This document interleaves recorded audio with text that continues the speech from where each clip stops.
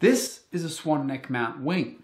Now, these became very commonplace in Le Mans lately, and they've also been used in a not so obvious sense in things like Formula One for quite some time now. And I did a brief segment on this on my Koenigsegg 1-to-1 video of the minor advantages of swan neck wings. But in this video, I'm going to go a bit more in depth on why the swan neck exists and what it actually does.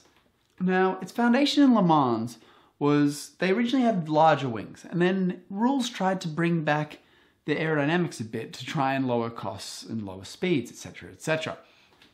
So they shrunk the size of the rear wing.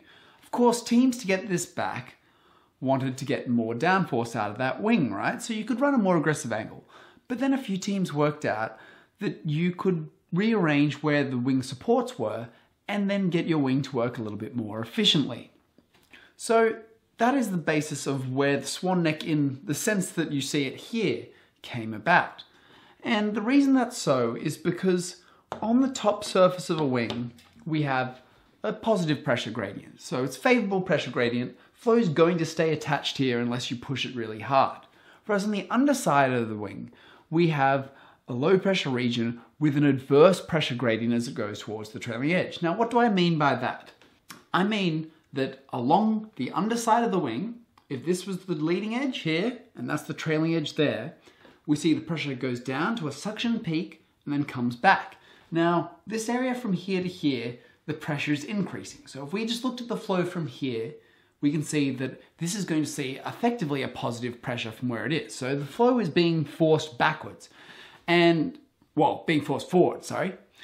And the point of this is that it makes it hard for the flow to go somewhere. So if you watch my video on vortex generators and how they work, you'll see that it talks about boundary layers, separation, and how the adverse pressure gradient causes that. The fundamental gist here, though, is that adverse pressure gradients cause separation.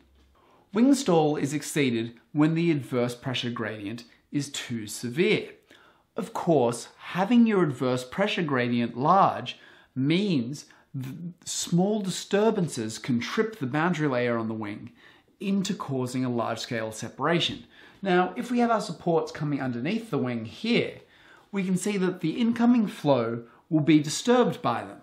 If we're staring at the bottom of the wing from below, let's approximate our mounts as not very aerodynamic shapes, okay? We can see that behind here, you're going to get an inherent wake structure.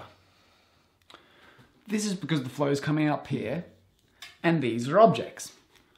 Of course, if these are already producing some sort of wake, and we're already approaching the critical adverse pressure gradient here to cause stall, these can trip this area here to separate off the wing. This can cause substantial losses in downforce. I believe Mulsanne's Corner did an article on it where they found about 30% downforce loss and verified this as consistent against Le Mans teams. That's obviously not great.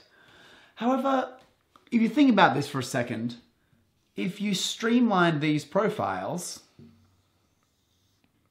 and then just locally backed off the wing near them, you probably wouldn't see this separation. That begs the question of why you wouldn't just use streamlined profiles along the bottom for your supports, work the wing a tiny bit less around the supports, and still have your bottom support. Why would you come up with the swan neck?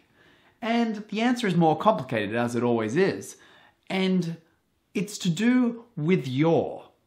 As my very crudely drawn car here passes through a corner, it's going to be pointing in at some angle, okay? The rear tires here will have a slip angle such that it's pointing into the corner to an extent, even if I haven't drawn it terribly well. The result of this is that it's kind of sliding around the corner a little. So it will see a relative wind coming at an angle to it. And this is known as the yaw condition, where the car is at an angle of yaw to the wind. Now, this causes a lot of things on the car to behave aerodynamically quite different, and none the least including the wing supports. Flicking over to our bottom down view from before, we can see that if we have our streamlined wing supports on the bottom, and we change the flow direction so that it's coming from a little bit of the side instead of dead on, that these are now going to be acting like wings at angles of attack. Now, your angle may only be 3 or 4 degrees, so these aren't going to be making huge lift, but they're already in a region of near critical adverse pressure. So you end up with a bit of flow separation off here, and the 3D effect will roll onto flow separation off the wing surface itself.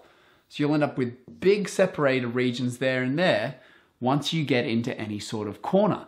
And this is very non-ideal. However, if you were to move these out of the region of critical adverse pressure, you would find that if this is your streamline support here, this will still be getting the effect of the yaw wind coming on it, right? But because it's only at 4 degrees, it's not going to separate. The flow on it's going to stay attached, and there's no 3D effects going on here because you've simplified into two 2D objects.